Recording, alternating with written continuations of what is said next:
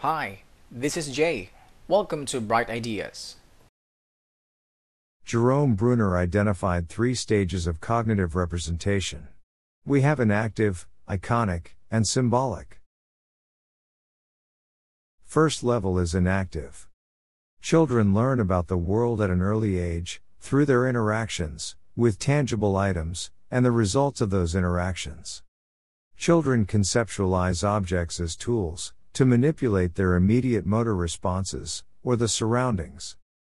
Bicycle operation, knot tying, and apple tasting are a few examples of this. Second level is iconic. In the second level, models and images are used to facilitate learning. The student can now represent particular items or events, in their minds using mental representations. This is accomplished by connecting recollections of the event, with famous photos. This makes it possible to distinguish between items that have undergone slight changes. And the third level is symbolic. It occurs when data is saved as a code or symbol, like a language. Every symbol has a set relationship to the item it stands for. For instance, the word dog symbolizes a certain group of animals.